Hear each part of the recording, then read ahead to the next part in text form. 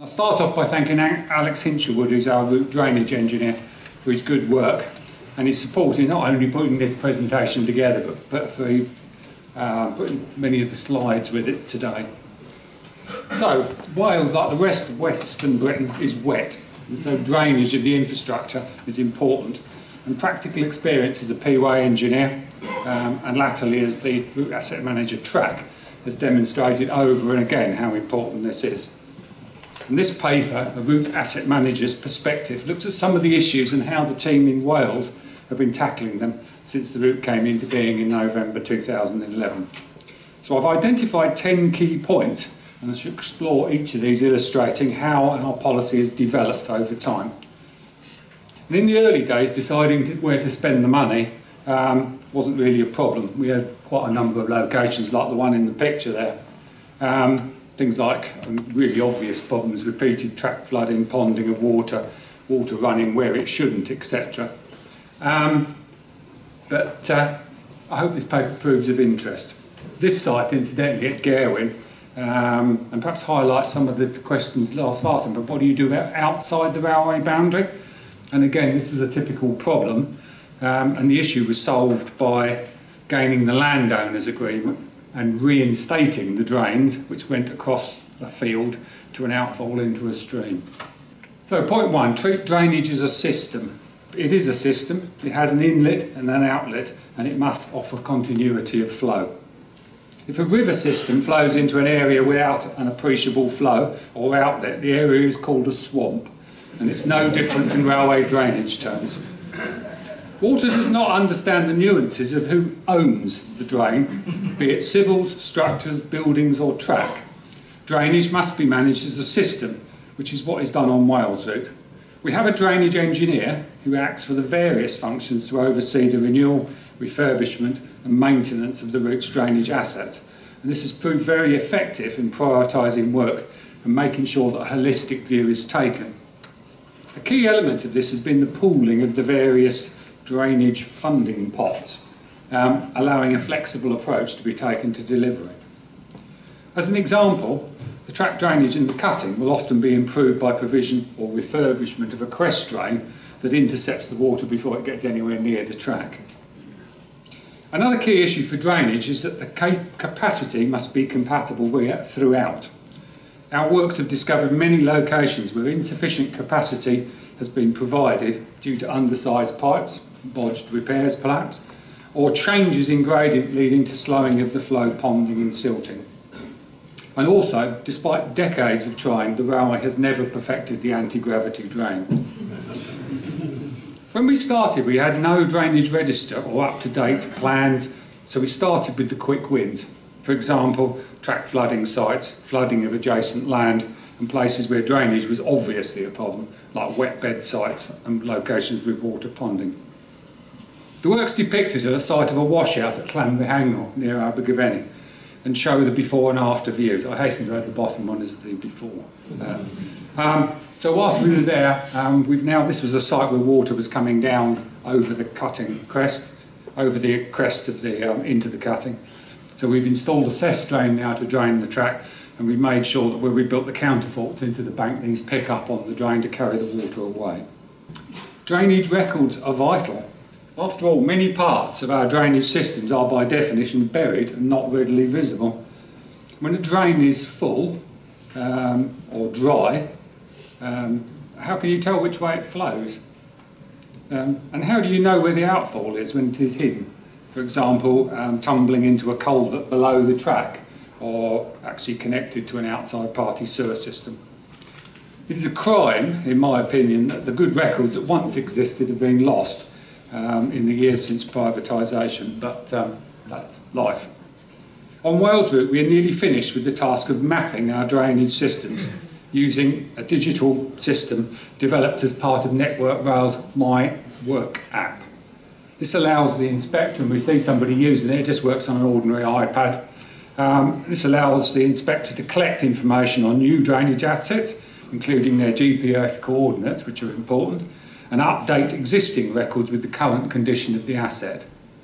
It's a very straightforward system to use, and the guy there is just a trackman from one of our depots. doing that. We can then, because it's digital, we can then upload into Network Rail's asset database, which is the Ellipse system that we use, for those who don't know. And it allows both one-off activity and cyclic work, such as inspection and cleaning, to be planned. And the coordinates allow the data to be mapped, and we see part of the mapping of a bit of the South Wales main line at the bottom. So we can map the drainage assets, so making sure that they don't get lost. Should they become covered in ballast, you can still find, using the coordinates, the catch bits and things like that. Don't rip it up, refurbish it. There's been a tendency for block drainage systems to be ripped up and replaced, but our experience shows that many track drainage systems that may appear beyond redemption can be refurbished rather than replaced. This not only saves money, which is always a scarce resource, but it's also quicker to plan and execute, and also you have some drainage while this work's actually going on rather than ripping it out completely.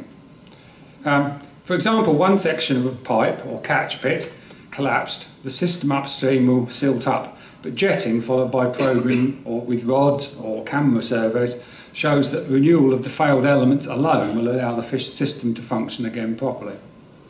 Also, many systems were built with good quality brick or concrete catch pits, so why destroy these if they're perfectly serviceable?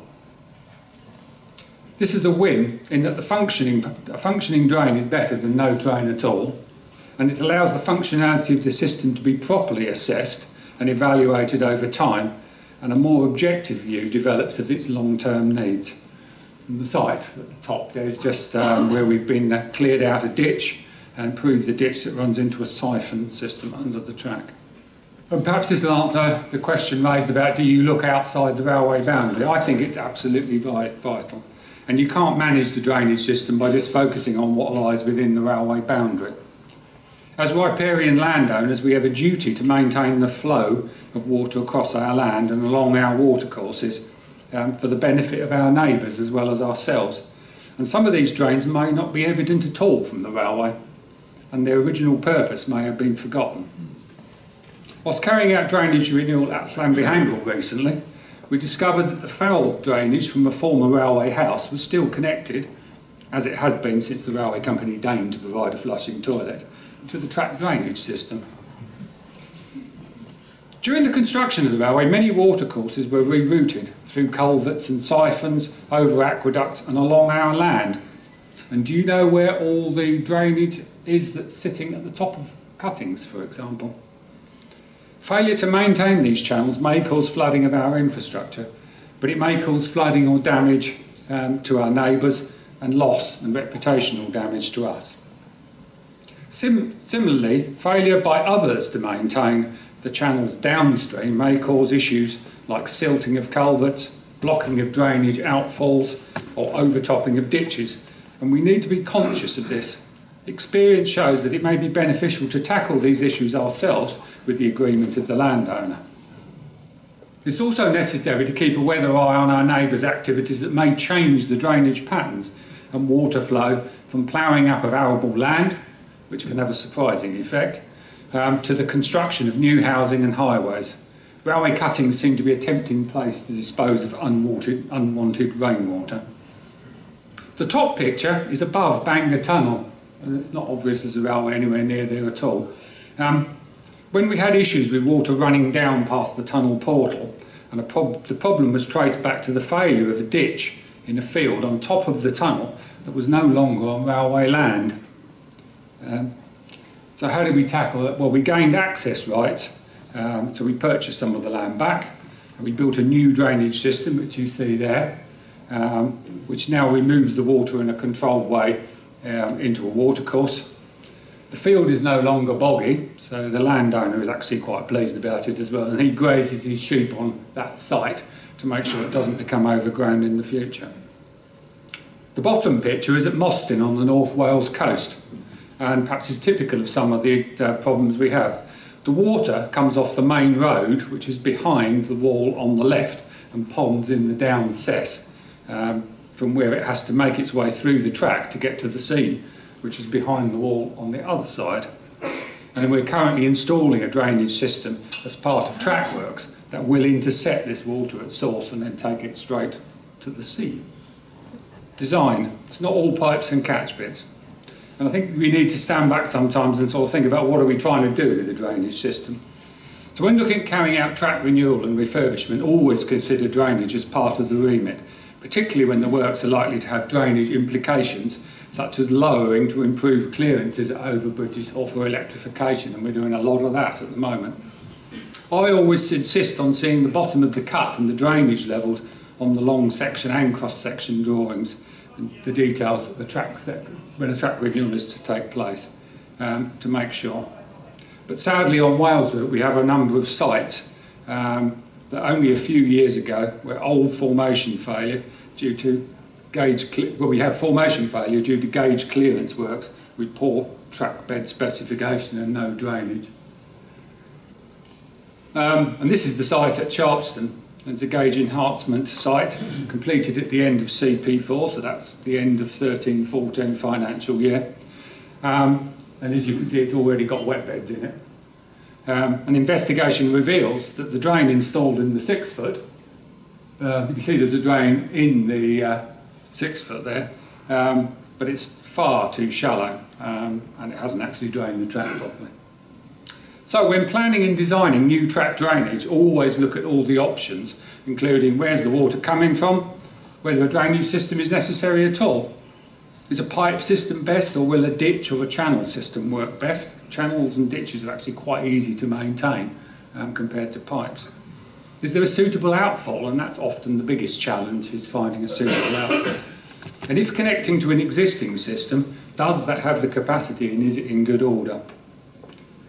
Design for the right capacity. Material costs as part of a cost of installing a new drainage system are actually quite small part of the cost.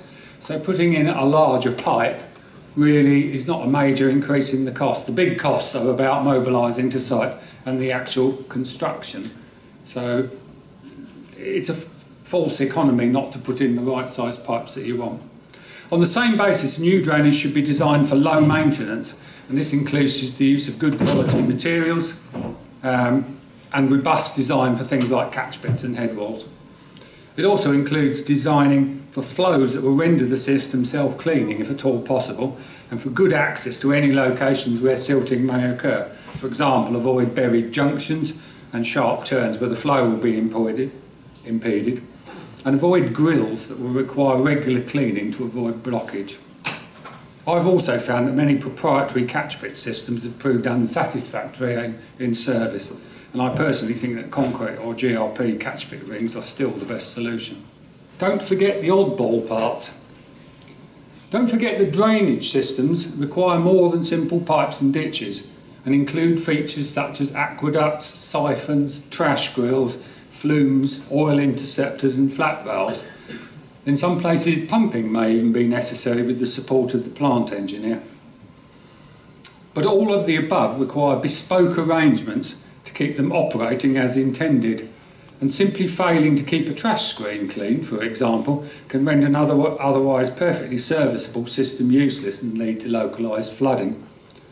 And I'm sure we can all think of places in urban areas where dumping of rubbish is a continuous problem, and again, throwing it over the railway fence seems to be quite popular. Failure to maintain oil interceptors may lead to environmental and reputational damage if oil is discharged into a watercourse. And these are not always obvious who's responsible for these arrangements. In today's railway, they're often associated with train maintenance and refuelling points, which are in turn often leased to train operating and freight operating companies.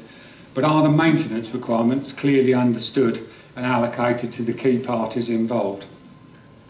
And even within Network Rail, ownership is not necessarily clear, as drainage from buildings, including foul waste, is the responsibility of the buildings RAM rather than the civils RAM or the track RAM. We recently had issues with the new depot facilities in Mahuncliffe, where a drainage system for a new building was connected to the existing system, resulting in sewage being discharged into a river, something that cost a lot to sort out after the event. An interesting case is pictured here, where the failure to maintain a tidal flap valve, and that lady's field is actually filled with seawater, which isn't particularly good for it. And this is a classic case. The railway here is built on a low embankment along the foreshore. I don't know what it was about Stevenson and Brunel, but they like building railways along the foreshore. So it wasn't really causing us any problems at all, but failure to maintain that non-return valve actually caused silting up of the drainage, and so it didn't work at all in the end and led to flooding. Another important issue is who delivers your drainage works. One of the problems we've had, of course, is that we've lost experience of people in actually delivering drainage work in the railway environment. But our experience has showed that you can get the right job for the right money by using the right people with the necessary skills and experience. For example, on Wales route, we use the track and off-track maintenance teams because they're good at doing things like cleaning pipe and ditch systems and general maintenance like de-vegging and clearing rubbish. And it's pretty cheap work as well. I mean, £15,000 will buy you 3 weeks with a mini digger and a couple of men clearing ditches. The Route Works delivery teams we found are very good at installing new drains and refurbishment of existing systems, where sections of pipe runs need to be replaced and things like that. And they're also good at organising things like getting into plant in for jetting, camera surveys and things like that. But where the civils element is larger, such as rebuilding or repairing head walls, repairing culverts, building masonry channels and flumes, then we use the civil miners works contractor because, again, they can mobilise quickly the necessary skilled labour and equipment to do the job. Experience has also shown that the benefits of actually sticking with teams with a proven record, as this allows them to grow their capability, and continuity of work makes sure that the capability is retained. And as we all know, practice makes perfect.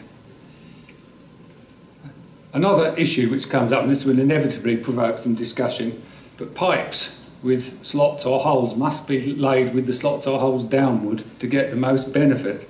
And again, there is evidence that slotted pipes probably work best, and the newer pipes we're being provided now with holes punched in are not anywhere near as satisfactory. The pictures show some good work that's been done on the route again. The top one is at Roman Bridge, which is a joint earthworks and track drainage project. We see the part here where it's mainly track drainage, but further up it drains the earthworks, the cutting slopes. And the bottom one is a new system installed at Llwyn Pier near Merthyr, on the Cardiff to Merthyr line, where previously a ditch was the wrong side of the dead formation and was not draining the track properly, and we've now got a proper piped drainage system put in. This is perhaps the most obvious thing.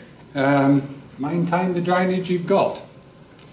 Clearly it is folly not to maintain what you already have, and this has been a weakness in recent years where good systems have been installed but then simply not maintained and followed up.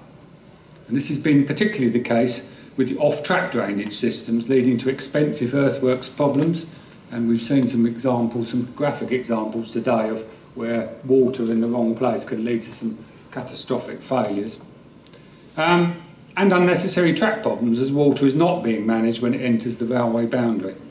Network Rail has rightly been criticised by RAIB for its earthworks maintenance strategy, and drainage is a key part of this, which is of course back to our approach on Wales route of managing it as a single entity.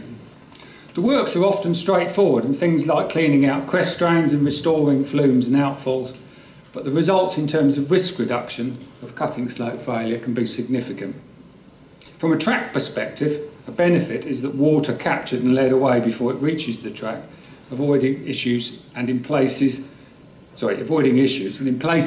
making what first appeared to be an undersized drainage system actually perfectly fit for purpose. Maintaining track drainage is not all about cleaning pipes, and involves things like removal of vegetation and rubbish from ditches, and it's important that these tasks are planned and done as they are not often the top of the section manager's list of priorities. And as a RAM, it's part of my role to make sure this activity is planned and resourced properly, as this is key to getting the whole life cost benefits from the assets. And going back to record keeping, to help us, obviously, once you've got good records of where your drains are and what state they're in, it allows you to develop and schedule cyclical tasks using the Ellipse work planning system. And in turn, it allows you to predict, based on experience, because you know what you've done and how successful you've been, future works. And hence we can have a workload demand and resource demand planning for the future, which makes a big difference to when we're starting now looking at the next control period, the next 5 years, and being able to actually put some numbers to the resources required is a huge benefit of where we were 5 years ago.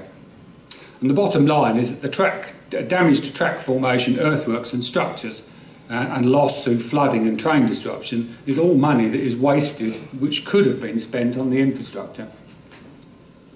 And the picture shows a good example of a project in Llysfein in North Wales, a drainage scheme here primarily intended to improve the factor of safety of the earthwork, but it will have significant benefits to the track by controlling the water flow off the mountainside. So a bit about natural drainage and percolation. And don't forget that in many parts of the country, natural drainage will serve the purposes of the track, draining the track. And there are many miles of track in Wales, for example, on the coastal marges, which are built on sands and gravels that readily drain.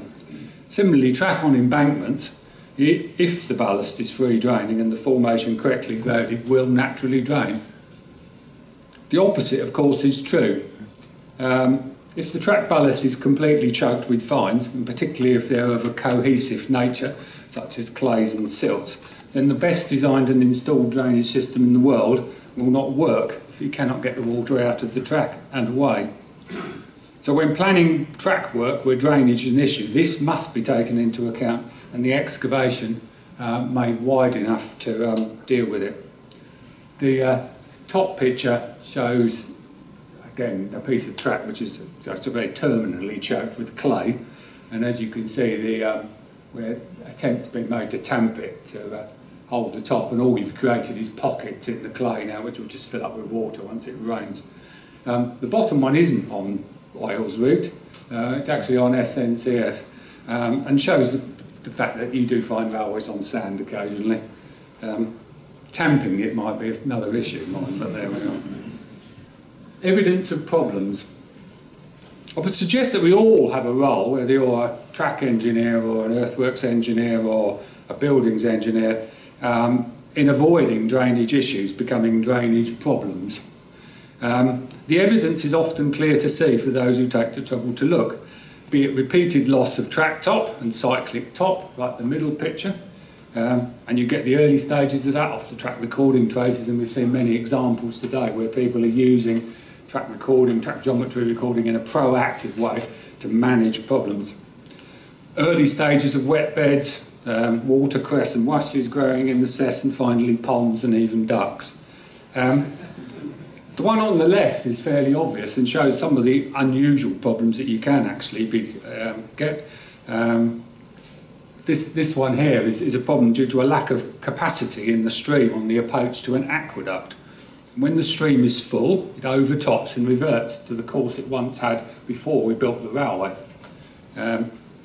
Ironically, the watercourse actually just crosses the railway in the aqueduct from the one side to the other. It then runs parallel to the railway for a few hundred yards and crosses back underneath again. So the water that runs into the cutting then runs down the track and then gets away. We're working on this one, but I think it's a fairly major job to rectify it. But that said, looking at the other pictures, cyclic top does not develop overnight, and again it is often associated with poor ballast and underlying drainage problems. Likewise, track that is covered in lush vegetation is clearly not well drained. So at that point, I thank you for your attention.